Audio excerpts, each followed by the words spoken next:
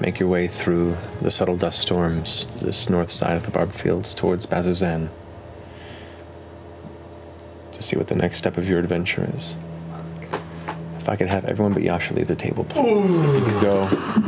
Gross, man. Gross. Shit. Man. Get out quick. End whispers? Get out quick.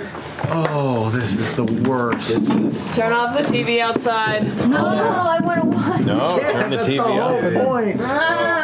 Man, that did not look good. I am happy I wore this shirt tonight. Oh boy, oh boy, oh boy, oh boy.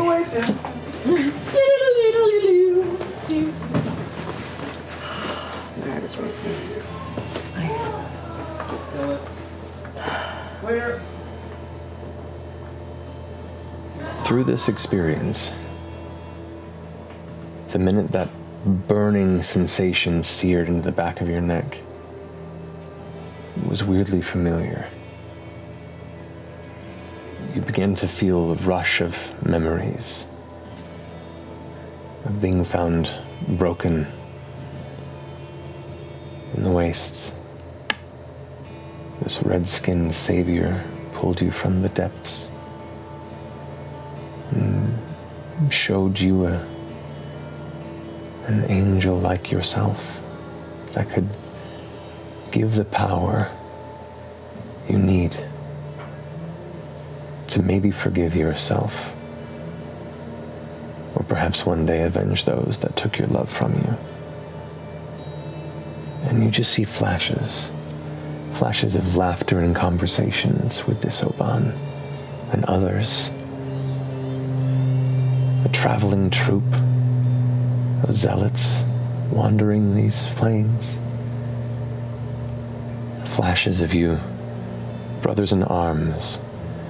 Flashes of you hunting those who wander too far from their village. Flashes of the bloodshed and carnage you caused.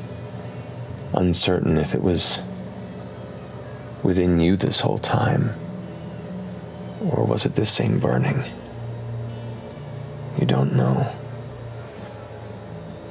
You just know you kept being drawn to his yellow eyes and his comforting voice. Who knows how long? You see yourself receded into your consciousness, looking through a tiny window. Your body not your own. Frozen in emotion, watching your friends scream and flee. You see the hulking mammoth, laughing hand, an entity you had heard the name once or twice in the past, but had long forgotten, blacked out, like all these memories. And you see it slam, and slam, and slam into these barriers. You help.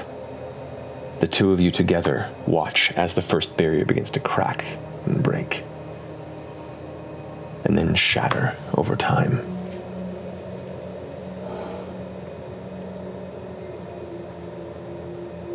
Another period passes with the strength of you two silently smash through the next barrier, which you shouldn't be able to do. But this entity is far older and of a different make than anything you've encountered before. You're scared, but you have no control. Or do you? That thought scares you.